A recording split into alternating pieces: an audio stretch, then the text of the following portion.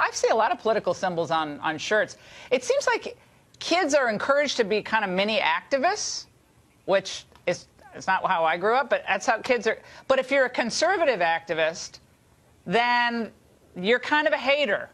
That's how the dominant culture sees you. Why did you want to kind of pick this fight, which is pretty brave to do at most probably public schools in the country? Thank you.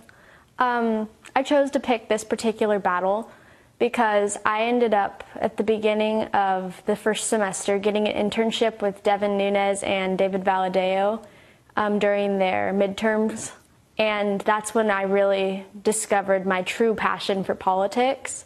And I realized that the school systems seem to be trapped under the government's thumb about what they're supposed to, you know, teach, what's acceptable to force down our throats in a sense. And I realized that it's not always the truth. So I chose that as a conservative, raised in a family that my family was made through adoption. So I was born into the pro-life army.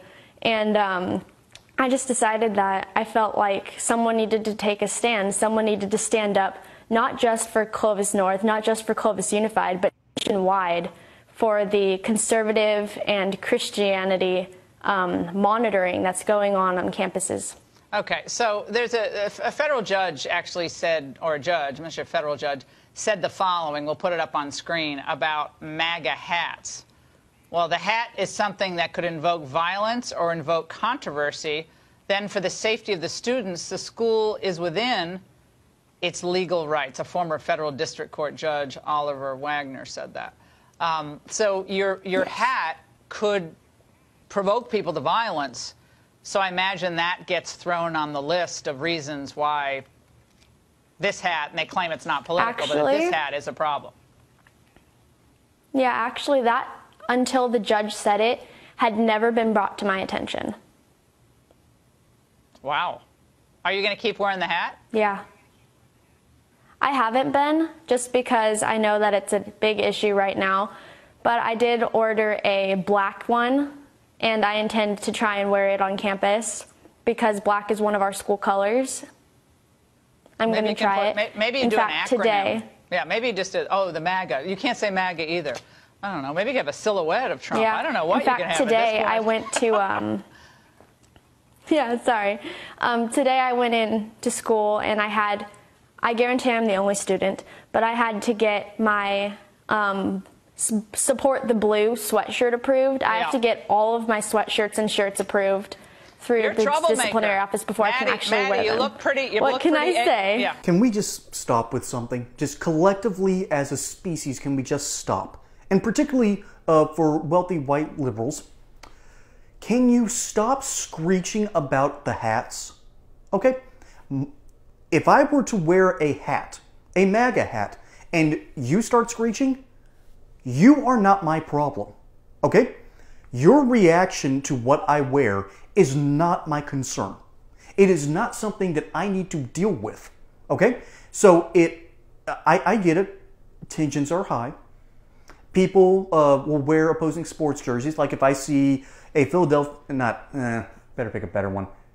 Let's see, what team do I truly despise? New Orleans Saints. By the way, the player that tried to break Justin Herbert's leg, dirty player, dirty franchise. If I were to see a New Orleans Saints hat, I would scowl and I might say something. But is my response their responsibility? No. Absolutely not. My response would be my responsibility. My ability to be civil is my responsibility, not theirs. So, if I were to wear a MAGA hat and you were to freak out, you're the problem, not me. It should be that simple. The people's reaction to the hats are their responsibility. People's reaction to rhetoric is their responsibility. And so, what this ultimately means is these people, these just brain-rotted Democrats and rich white liberals freak out and think that hat's going to incite violence. Okay, that means the person who sees the hat is inherently violent. Right? It's that simple. That means that other person's the problem, not the hat. Okay? It should be that simple.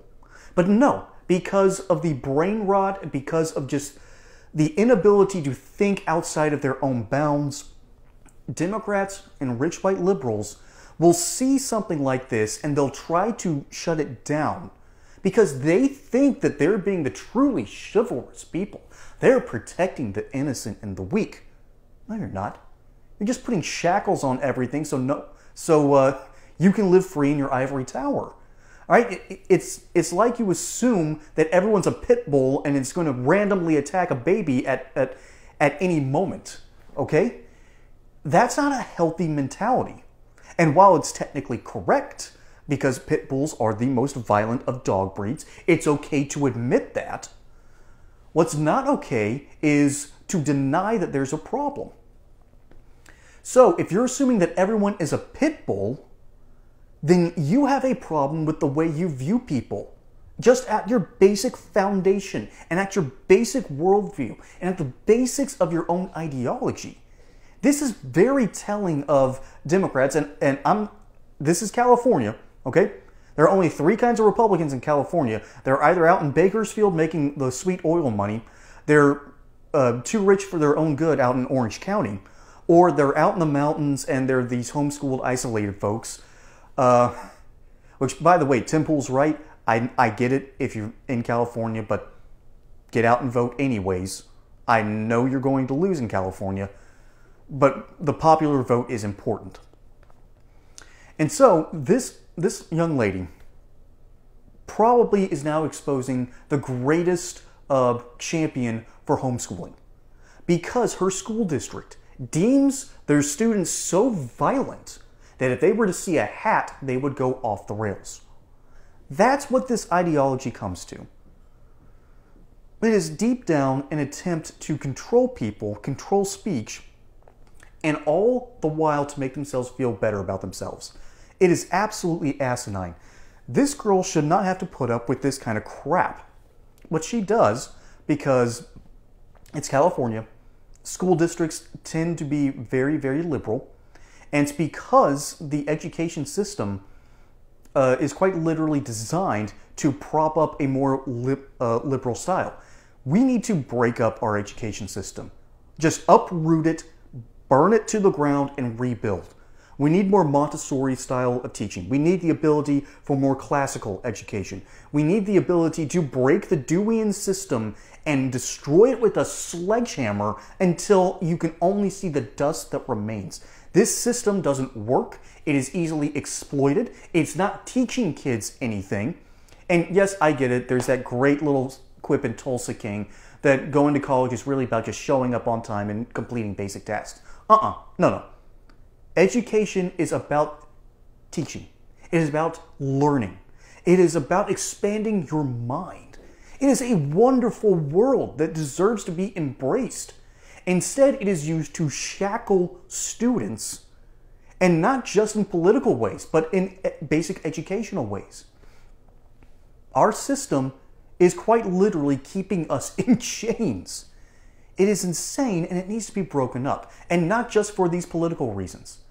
But I bring up these politics in order to hopefully one day spark an idea that becomes a movement. All right? Our kids deserve better. We deserve better. America deserves a good, functioning educational system. And this ain't it. And it's not just because she can't wear a certain hat. No, it's because these people have been broken by a system that does not work. All right? That's just the sad reality.